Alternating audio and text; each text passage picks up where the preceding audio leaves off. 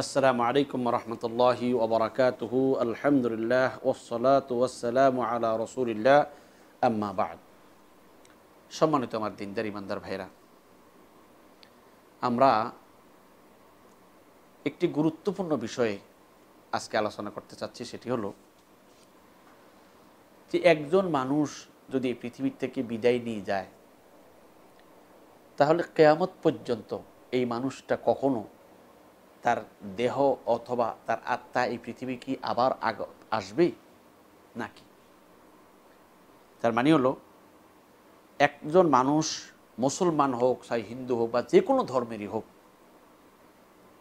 যদি একবার মৃত্যুর স্বাদ গ্রহণ করে পৃথিবীর থেকে বিদায় নিয়ে চলে যায়, তাহলে কিয়ামত পর্যন্ত এই লোকটাকে আবার পৃথিবীতে কখনো শারীরিক শরীর দেহ অথবা তার আত্মা এই পৃথিবীতে আবার কখনো ফিরে আসবে? উত্তর, এক্ষেত্রে বলবো যে পৃথিবীর মানুষগুলার দুই ভাগে বিভক্ত, হিন্দু এবং মুসলিম।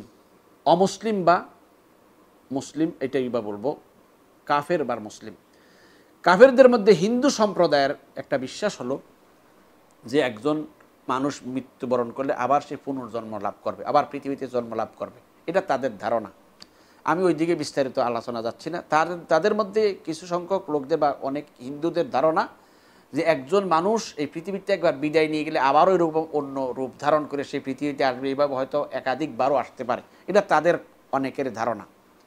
মুসলমানদের মধ্যে দুই ভাগে বিভক্ত। কিছু সংখ্যক লোকদের ধারণা যে রাসূলুল্লাহ সাল্লাল্লাহু আলাইহি সাল্লাম হোক এবং যে কোনো ব্যক্তি মুরব্বীরা দুনিয়া থেকে বিদায় নিয়ে চলে যাওয়ার পর আবারও এই পৃথিবীতে তার রূহ সপ্তাহে, মাসে বা বিভিন্ন মুনাসাবাত বা বিভিন্ন উপলক্ষে সে পৃথিবীতে আগমন করে।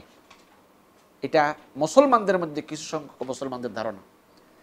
কিন্তু মুসলমানদের মধ্যে আহলুস সুন্নাত ওয়াল জামাত, যারা কোরআন ও সুন্নাত অনুযায়ী, কোরআন এবং সুন্নাত অনুযায়ী জীবনযাপন করেন, আহলুস সুন্নাত ওয়াল জামাতদের আকীদা আর বিশ্বাস হলো, একজন মানুষ চাই মুসলমান হোক, চাই হিন্দু হোক, চাই দিনদার হোক আর বেদিন হোক, একবার যদি এই পৃথিবীর থেকে বিদায় নিয়ে চলে যায়, কিয়ামত পর্যন্ত সে কখনো তার শরীর অথবা আত্মা এই পৃথিবীতে আর ফিরে আসবে না। তাইলে এটা আমরা কি পেলাম? মুসলমানদের মধ্যে দুই দল বললাম। কিছু সংখ্যক ভাইদের, কিছু মুসলমানদের বিশ্বাস যে মানুষ মরে গেল আবার কখনো কখনো পৃথিবীতে তার আত্মা আসে। কেউ কেউ আবার বলে যে সে তার দেহ নাকি দেখছে, এরকম বলে, কিন্তু এর সপক্ষে কোনো কোরআন হাদিসের দলিল নাই। কিন্তু আহলুস সুন্নাত ওয়াল জামাত এবং যারাই হকপন্থী, সত্যপন্থী, যারা এই আহলুস সুন্নাত ওয়াল জামাতের আকীদার বিশ্বাস হলো, একবার যদি পৃথিবীর থেকে বিদায় নিয়ে চলে যায়, কিয়ামত পর্যন্ত সে আর কখনো এই পৃথিবীতে ফিরে আসবে না। এবার আসুন, আহলুস সুন্নাত ওয়াল জামাতের যে রায়টার সপক্ষে কোরআন হাদিসের দলিল কি, হাদিসের দলিল কি? এক নম্বর হাদিস আমি পেশ করব। সেটা হলো যে হযরত আনাস ইবনে মালিক রাদিয়াল্লাহু তাআলা হতে বর্ণিত একটি হাদিস। হাদিসটি ইমাম বুখারী রাহমাতুল্লাহ, ইমাম মুসলিম, ইমাম তিরমিজি রাহিমাহুল্লাহ বর্ণনা করেছেন। তিনি বলেছেন, ক্বালা নবী সাল্লাল্লাহু আলাইহি ওয়াসাল্লাম, মা মিন আবদিন ইয়ামুতু লাহু ইনদাল্লাহি খায়রুন ইয়াসুরুহু আন ইয়ারজিআ ইলা দুনিয়া ওয়া আন্না লাহু দুনিয়া ওয়া মা ফিহা ইল্লা শাহীদ লিমা ইয়ারা মিন ফাদলিশ শাহাদা। হযরতে রাসূলুল্লাহ সাল্লাল্লাহু আলাইহি ওয়াসাল্লাম ইরশাদ করেন যে কোনো বান্দা মৃত্যুবরণ করার পরে এবং ওই ব্যক্তির জন্য আল্লাহর নিকট কল্যাণ রয়েছে, সে কখনো এটা পছন্দ করবে না পৃথিবীতে ফিরে আসে। এমনকি তাকে যদি দুনিয়া এবং তার মধ্যে যা আছে সব যদি দিয়ে দেওয়া হয়, তারপরেও সে জান্নাতের নেয়ামত পেলে আল্লাহর পরকালে সে কল্যাণ লাভ করার পরে পৃথিবীতে ফিরে আসতে চাইবে না। তবে শুধু একমাত্র শহীদ ফিরে আসতে চাইবে, কেননা সে শাহাদাতের এই মর্যাদা দেখে আবার সে ফিরে। ফাইন্নাহু ইয়াসুররুহু আন ইয়ারজিআ ইলা দুনিয়া ফায়ুকতালা মাররাতান উখরা। সে এটা পছন্দ করে, সেইতে খুশি যে আরেকবার পৃথিবীতে ফিরে এসে আরেকবার যুদ্ধ করবে এবং আল্লাহর রাস্তায় শহীদ হতে চায়, আরেকবার শহীদ হওয়ার জন্য সে তামান্না করবে, আকাঙ্ক্ষা করবে। কিন্তু পৃথিবীতে কাউকে আসতে দেওয়া হবে না।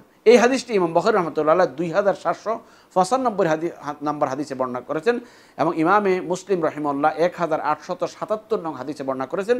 ইমামে তিরমিজি রাহিমাহুল্লাহ 1643 নম্বর হাদিসে এই হাদিসটি বর্ণনা করেছেন।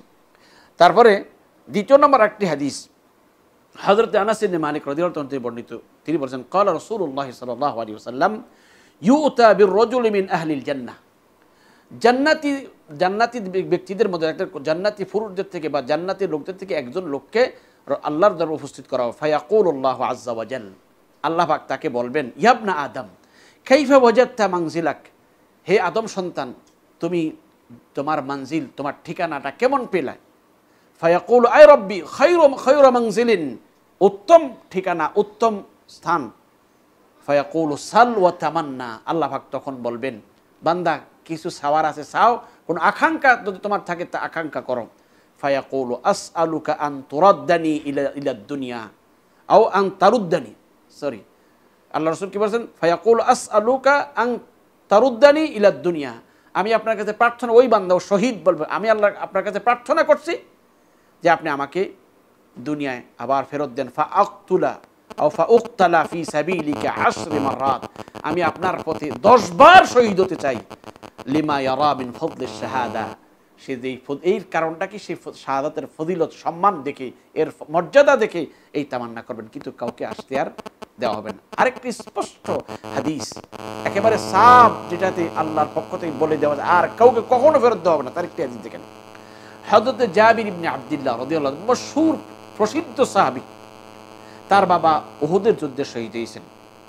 তার ব্যাপারে আল্লাহ রাসূল বলেছেন আন জাবির ইবনে আব্দুল্লাহ রাদিয়াল্লাহু ইয়াকুল লাম্মা কুতিলা আব্দুল্লাহ ইবনে আমর ইবনে হারাম ইয়াওম উহুদ, আব্দুল্লাহ ইবনে জাবির ইবনে আব্দুল্লাহর বাবা আব্দুল্লাহ ইবনে হারাম, আব্দুল্লাহ ইবনে আমর ইবনে হারাম, তিনি উহুদের যুদ্ধে শহীদ হয়েছেন।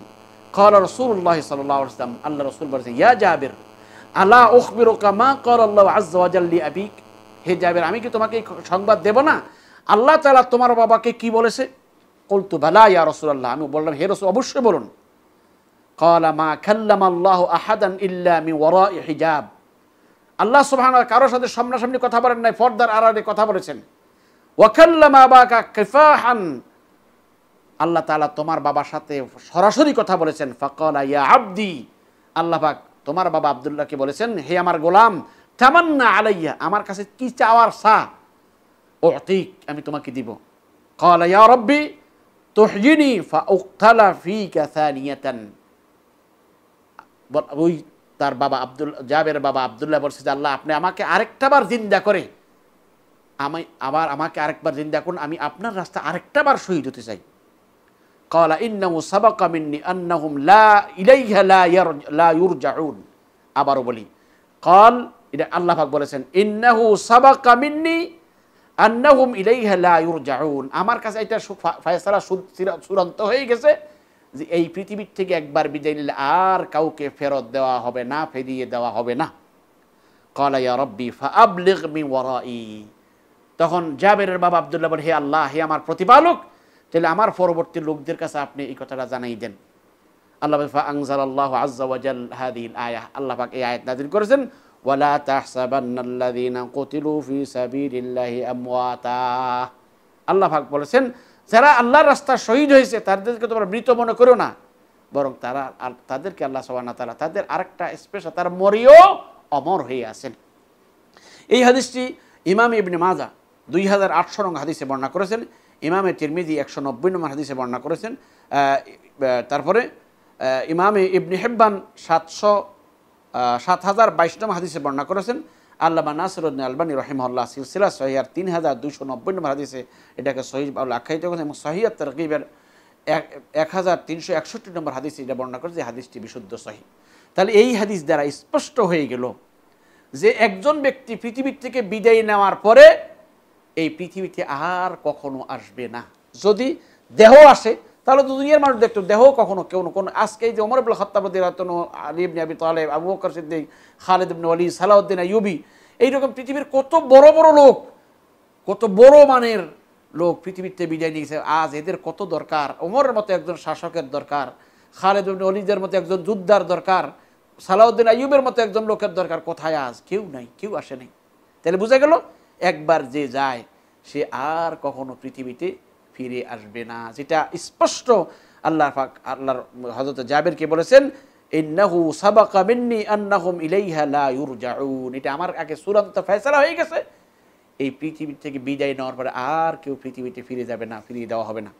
অপর একটি হাদিস দেখেন, হযরতে আমরা জানি কবরের আযাব সম্পর্কে এই হাদিসগুলো আপনারা কমবেশ বিভিন্ন ওয়াজ মাহফিলে সবাই কমবেশ শুনেছেন। একটা হাদিসের একটু সার অংশ আপনাদের বলি। আমরা জানি সবাইকে যখন কবরে রাখা হয় দুইজন ফেরেশতা আসে, যাদেরকে মুনকার নাকির বলা হয়।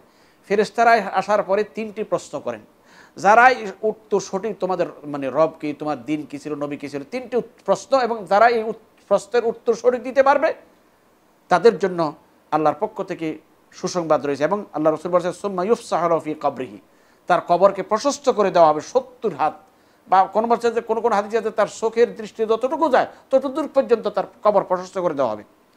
তারপরে তাকে বলা হবে ফায়ুকালু লাহু নাম, তখন তাকে বলা হবে যে তুমি ঘুমিয়ে যাও। ফায়াকুলু আরজিউ ইলা আহলি ফাউখবিরুহুম, আমি আমার পরিবার পরিজনের কাছে ফেরত যেতে চাই, আমি তাদেরকে আমি খবর দিব।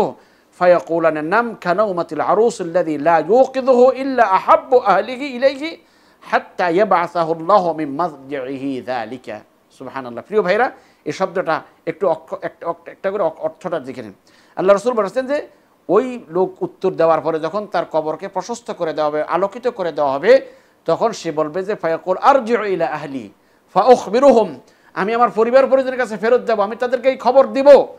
ফায়াকুলানি, ওই দুই ফেরেশতা কি বলবেন, নাম কানাউমাতিল আরুস, বলতেছে যে দুলা যেরকম নববধূর পাওয়ার আশায় দুলা যেরকম ঘুমায়, যাকে তার পরিবারের সর্বাধিক প্রিয় ব্যক্তি অর্থাৎ সবচেয়ে বেশি প্রিয় ব্যক্তি ব্যতীত আর কেউ জাগাবে না। ওই যে দুলারে কে জাগাবে? স্ত্রীর নতুন বধূ যাবে, তার কাছে সবচেয়ে প্রিয় মানুষটা সেদিন যে সেটি হলো তার স্ত্রী। সে যেভাবে জাগাবে ওইভাবে বলছে তোমরাও ওই রকমভাবে ঘুমিয়ে যাও। লা ইউকিযুল্লাহ আহাব্বা আহলিহি ইলাইহি হাত্তা ইয়াবআসাহু আল্লাহু মিন মাযজিহি যালিক, যতক্ষণ পর্যন্ত না আল্লাহ তোমাকে এই শয়ন কক্ষ থেকে না উঠাবে, না জাগাবে। তার মানে বলতে এই হাদিস দ্বারা স্পষ্ট হয়ে গেল যে কিয়ামত পর্যন্ত বান্দা তার স্থানেই কবরের মধ্যেই থাকবে, এখান থেকেই বেরোবে না। কিয়ামতের দিন আবার সেই যখন সিংহায় ফুৎকার দেওয়া হবে তখন সে জাগবে। আরেকটি হাদিস দেখেন, আরেকটা অংশ দেখেন। অপরদিকে বৎকারের ক্ষেত্রে বলা হয়েছে যে যখন তাকে জিজ্ঞেস করা হবে, সে যখন কোনো জবাব দিতে পারবে না, বলবে যে লা আদরি, আমি জানি না। অথবা মুনাফিক যারা তারা বলবে যে লোকেরা বলতো আমরা তাই বলতাম। ফায়ুকালু লিল আরদি ইলতাইমি আলাইহি, তখন জমিনকে বলা হবে যে যেই ব্যক্তি কাফের এবং মুশরিকরা যারা মুনাফিকরা যারা উত্তর দিতে পারবে না তাদের ব্যাপারে ফের নির্দেশ দেওয়া হবে যে তুমি জমিন তার সাথে মিলিয়ে যাও। ফাতালতাইমু আলাইহি, তারপর জমিন তাকে এই মিলে যাবে। ফাতাখতালিফা ফিহা আযলাউহু, তার হাড্ডিগুলো একটা আরেকটার সাথে এইভাবে প্রবেশ করবে। ফালা ইয়াজালু ফিহা মুআযযাবান হাত্তা ইয়াবআসাহু আল্লাহু মিন মাযজিহি যালিক। আল্লাহ রাসূল কি বলেছেন, এই ব্যক্তিটা এভাবেই শাস্তি দিতে থাকবে, তাকে শাস্তি দেওয়া হবে একেবারে কিয়ামত পর্যন্ত। তাইলে এই হাদিস দ্বারা বোঝা গেল যে অপর হাদিস, এই হাদিসের অপর অংশ যেটা বলা হয়েছে যে তুমি ঘুমাও এবং যতক্ষণ পর্যন্ত আমাকে যায়, অর্থাৎ কিয়ামত পর্যন্ত তাকে এইভাবে আরাম করে ঘুম পাড়াই রাখা হবে, অর্থাৎ সে সেখানে নেয়ামত ভোগ করবে। আর এখানে বলা হয়েছে তাকে এই মুনাফিক এবং কাফেরদেরকে এই শাস্তি প্রদান করা হবে কিয়ামত পর্যন্ত। তাহলে যদি জান্নাতের নেয়ামতে বিভোর থাকে, সেই সুখে থাকে, আর জাহান্নামের মধ্যে সে যদি কয়েদ থাকে, কি করে সে আবার পৃথিবীতে ফিরে আসবে? অপর আরেকটি হাদিস দেখেন, সেটি হলো এটা বারা ইবনে আযিব রাদিয়াল্লাহু তাআলা বর্ণিত একটি লম্বা হাদিসের দুইটা অংশ শুধু আমি আপনাদের পাঠ করে শোনাবো। যে মোমেনদেরকে যখন মুনকার নাকির প্রশ্ন করবেন, তারা উত্তর দেওয়ার পরে যখন আল্লাহর পক্ষ থেকে আওয়াজ আসবে যে আমার বান্দা সত্য কথা বলেছে, তাকে জান্নাতের পোশাক পরিয়ে দাও, জান্নাতের বিছানা বিছাই দাও, তার কবরকে তার দৃষ্টি যতটুকু পর্যন্ত প্রশস্ত করে দেওয়া হবে, তখন একজন ফেরেশতা আসবে যার চেহারা খুব সুন্দর হবে, উজ্জ্বল হবে। তাকে দেখে বলবে যে ভাই আপনি কে? যাকে দেখে মানে যে সুসংবাদের বার্তা বহন করে, তখন বলবে আমি তোমার সেই আমল, আমি তো আমার নেক আমল, আজকে তোমাকে সুসংবাদ দিতে এসেছি, যে কথা শুনলে তুমি কীভাবে খুশি হবে। তখন বলবে রব্বি আকিমিস সাআহ, রব্বি আকিমিস সাআহ, তিনবার বলে হে রব কিয়ামত কায়েম করেন, হাত্তা আরজিউ ইলা আহলি ওয়া মালি, আমি আমার পরিবার পরিজনের মালের সম্পদের কাছে ফেরত যেতে চাই। তাহলে বোঝা গেল যে এই যে সাহাবী এখানে মৃত ব্যক্তি বলল আল্লাহ কিয়ামত কায়েম করেন, তাহলে বোঝা গেল যে কিয়ামত কায়েম হওয়ার আগে কেউ পৃথিবীতে ফিরে আসতে পারবে না, তাই বলছে কিয়ামত কায়েম করতে। অপর হাদিসের আরেকটা অংশ যে বদকার যে আছে সে যখন উত্তর দিতে পারবে না, তখন তাকে আল্লাহর পক্ষ থেকে আওয়াজ আসবে যে সে আমার বান্দা মিথ্যা কথা বলেছে, তাকে জাহান্নামের কাপড় পরাই দাও, জাহান্নামের বিছানা বিছাই দাও, এভাবে যখন বলা হবে, এবং তখন একজন বৎসেকেল একজন লোক আর তার নিকট আসবে, আসার পর বলবে ভাই আপনার এই রকম মানে চেহারা, আপনি কে? তখন বলে আমি তোমার বদ আমল। তখন সে বলবে যে আমি তোমার বদ আমল।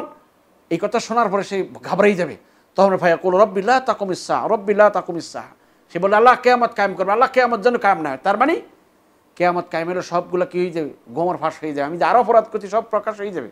তাহলে এখানে দুইজন নেককার ব্যক্তি বলে আল্লাহ কেয়ামত কায়েম করেন, আমি আমার পরিবার পরিজনের কাছে ফিরে যেতে, একটা স্পষ্ট হয়ে গেল পরিবার পরিজনের কাছে ফিরে যাবার একমাত্র পথ কেয়ামত কায়েমা, এর আগে নয়। আর ওই ব্যক্তি যে পরিবার পরিজন বা আরো দিকে যাইতে চায় নাই পাবেন, কারণ কেয়ামত কায়েমালিগুলো সব প্রকাশ হয়ে যাব, তাই সে করতেছে আল্লাহ কেয়ামত যেন কায়েম না হয়। তাহলে এই সকল হাদিসগুলোর দ্বারা স্পষ্ট বোঝা গেল ইমানদার যদি হয় তাহলে জান্নাতের নিয়ামতে সে বিভোর থাকবে, সে আর দুনিয়ার কথা তার মনেও থাকবে না। আর যদি বেঈমান হয় তাহলে জাহান্নামের শাস্তিতে সে মশগুল থাকবে, দুনিয়ায় ফিরে আসার তার চিন্তাও থাকবে না। তাহলে আমরা এই কথায় একমত হলাম যে একজন মোমেন এই হোক আর কাফের হোক, যেই এই পৃথিবীর থেকে বিদায় নিয়ে যায়, কিয়ামত পর্যন্ত তার দেহ এবং আত্মা কোনোটাই পৃথিবীতে ফিরে আসবে না, একমাত্র কিয়ামতের দিনই পুনরায় হবে। তাহলে বোঝা গেল যে আমাদের মধ্যে যে ধারণা যেটা আমরা পোষণ করেছি, এই ধারণাটা হাদিসের খেলাফ। তাই আমরা আসুন যেটা কোরআন ও হাদিসের মধ্যে যা আছে তাই আমরা আমল করব, আর এটাই বিশ্বাস করব, তার বাহিরে যা আছে সেগুলো আমরা বর্জন করব। আল্লাহ আমাদের সকলকে কথাগুলো বোঝার তৌফিক দান করুন। আসসালামু আলাইকুম রহমতুল্লাহি ওয়া বারাকাতুহু।